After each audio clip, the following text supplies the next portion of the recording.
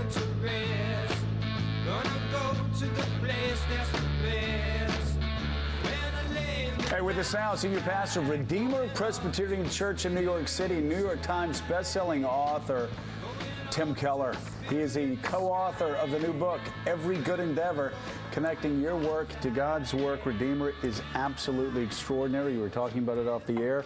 You guys started, I don't know, you started in a ditch somewhere. Now you have 7 services, or you did, and now you've got this huge place on the Upper West Side. It is remarkable how much Redeemer has grown. How many members? Oh, we have about 6,000 people coming now.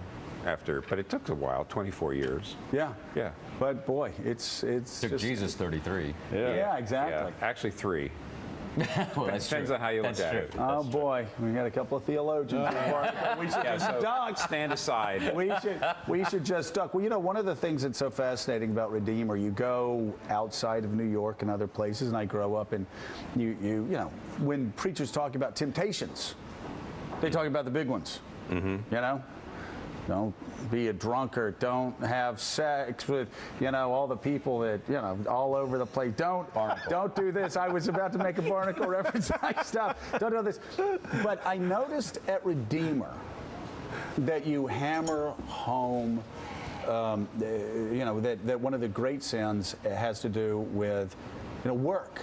Yeah. And being obsessed with your work and being obsessed with success. A lot of it has to do with where you are, but that cuts to the heart of this book, and that is, what is the good work? What's the good endeavor?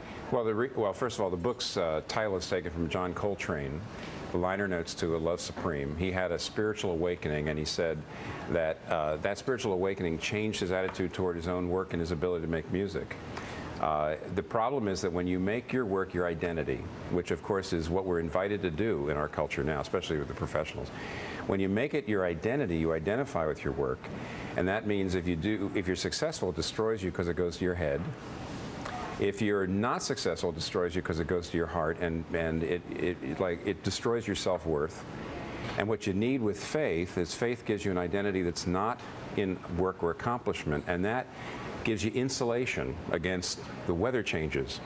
So if you're successful, you stay humble. If you're not successful, you have some ballast.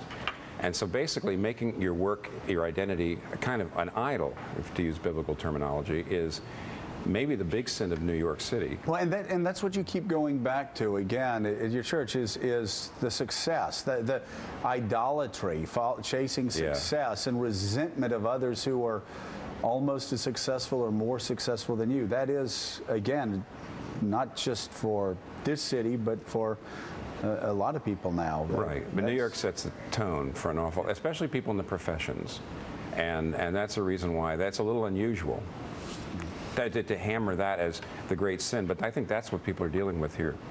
Yeah, and that becomes the obsession, John, and that's you start pushing your family aside, you start pushing your friends aside, you start pushing everybody aside for success.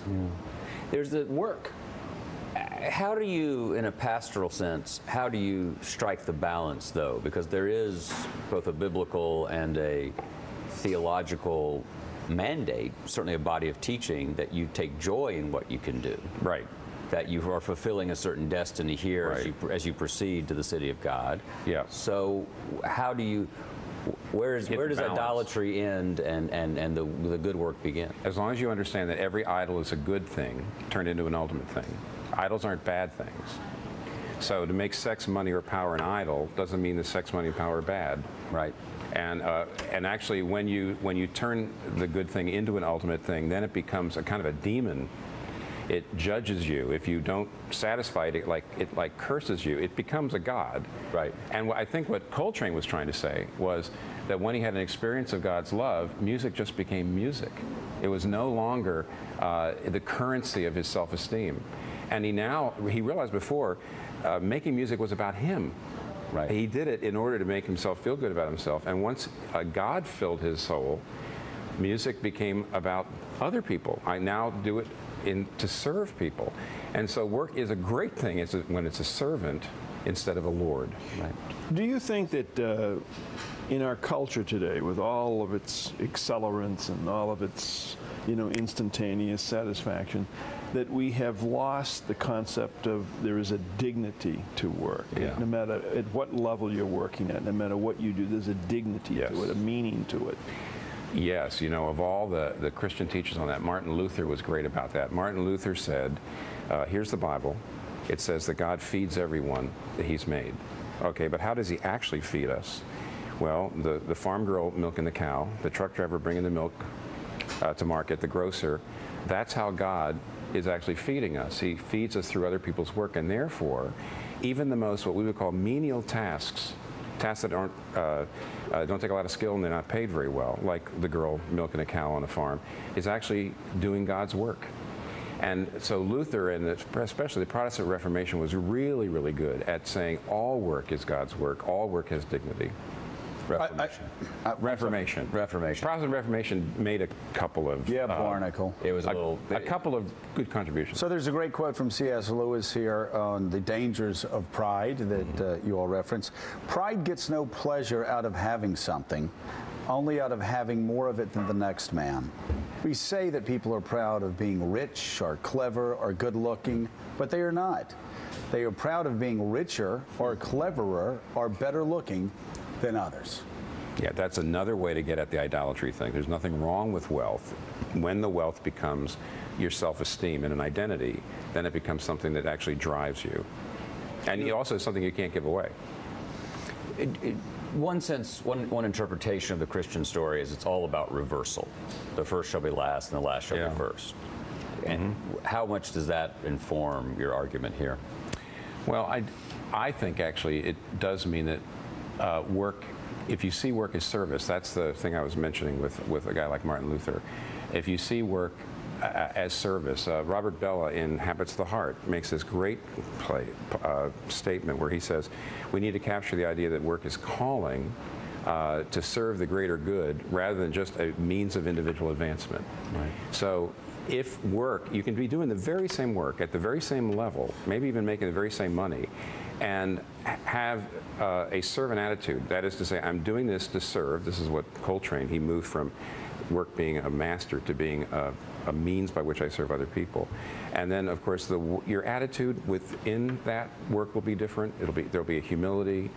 You'll see it. There'll be a poise and ease. And so I do actually think that reversal can happen inside work, and yet two people can be sitting side by side doing the very same work at the same level with completely different attitudes, a servant attitude and a masterful attitude. So. All right, Tim Keller, it's always great to have you here. Always great to see you. Short but sweet. Well, we can make it longer if you'd like. But it's a fantastic book, and I'll tell you, wherever I go and tell people that when I'm in the city I go to Redeemer, they just they say so many things about your remarkable work. We'll come by again. I will do it. Thank you. It's great to see you. The book is Every Good Endeavor, and coming up next, one of the most widely recorded songs in music history, and it almost never saw the light of day. Music journalist Alan Light is here with the story behind that song.